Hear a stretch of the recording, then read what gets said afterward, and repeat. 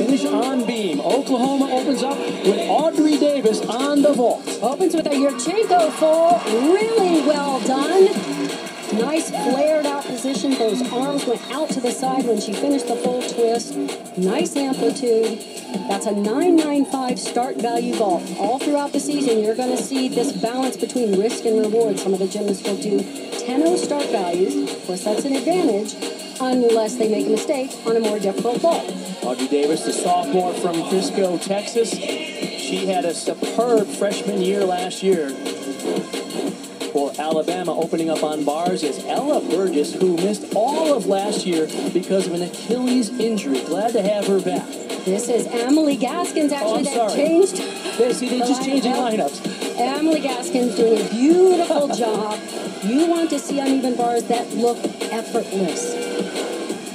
Swing, nice straight body in these giants. Look at the toe point, beautiful toe point. Little soft in the knees, and what a finish. That is a college salute, everyone, at the end of that stuck landing. Great job for Emily Gaskins. Sorry for mixing that up at the beginning. Both teams have been adjusting their lineup since the warm-up.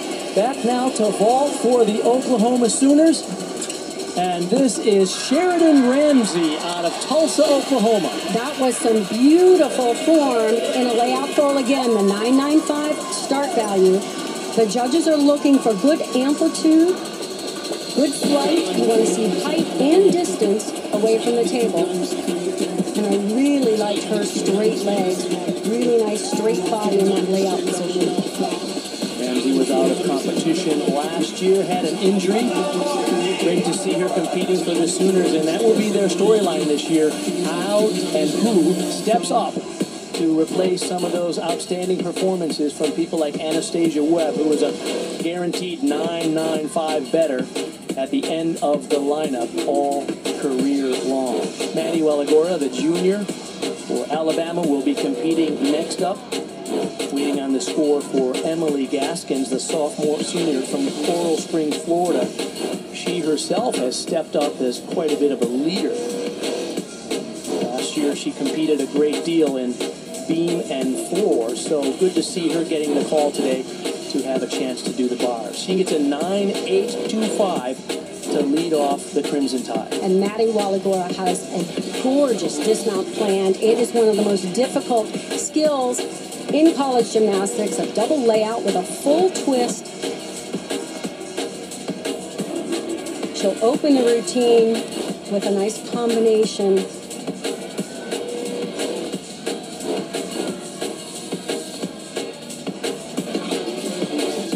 This is a giant swing to a blind chain. She's got to finish this pirouette right on top of the bar, right in that handstand for no deduction. Straddle Jaeger, just a little flexed feet as she made the regas. One of the best events for the Crimson Tide. They were outstanding last year as well. Here it comes. Two giants preceding. Two flips, one twist, and really excellent job. Just that hop back. They'll have to take a deduction there. But the difficulty level of that dismount, just spectacular. Judges sit right on the side. They need to see a vertical position in that handstand. And more than that, a tight back, no angle in the hips and shoulders. And just that little hop, but look how high her chest was on that landing. Kat Lavasser will be next up. Audrey Davis and Sheridan Ramsey both had 9.775. Here's our first look at the 1.5 twist. Wow. That's a 10-0 start value. And wow, what a start.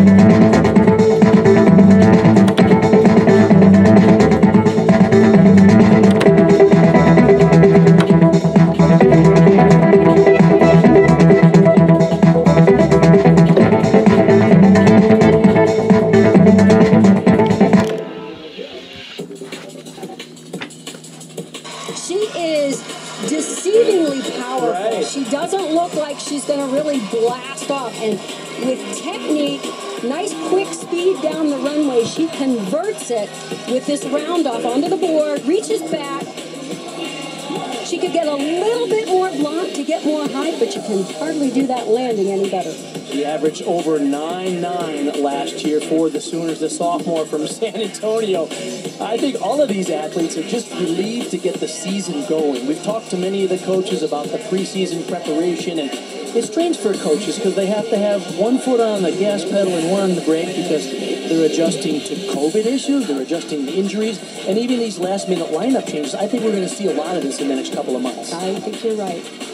Back to the bars now. Shania Adams, outstanding year she had for Alabama last year. Her best event, and she can really float these flight elements from bar to bar. Look for the shape in the air when they release the bar. You want to see that ideal shape, legs together, toes pointed throughout. That full pirouette could have been a little bit more on top. Wow! Great job, though, on that dismount. Nice landing. Hats off to Shania for keeping composure. They're going crazy here in the Lloyd Noble Arena because guess what? Kat Lavasser got a 10, coming after 2 9.775s for Davis and Ramsey. She was rewarded for her excellent technique and controlled landing on that 10-0 start value. What a way to kick off 2022. The season is young. I think that's the first 10 nationwide. For sure. We're going to see many. Senior Allie Stern now, vault specialist. And she is a dynamic vault specialist. Look at that. She is improved on her form. Well, judges, oh my gosh. What are you going to do now? Wow. Okay, so excellent amplitude. She got a nice block off this table. A little bit of an angle in her shoulder, but sufficient amplitude. And look at the control on that landing. How about that? You know, we talked to KJ Kindler the other day, and she said right now their weakest event is vault in terms of depth, but that's a pretty good start. Yeah, those kind of landings, that can be contagious. It just raises the level of anticipation if they can stay patient.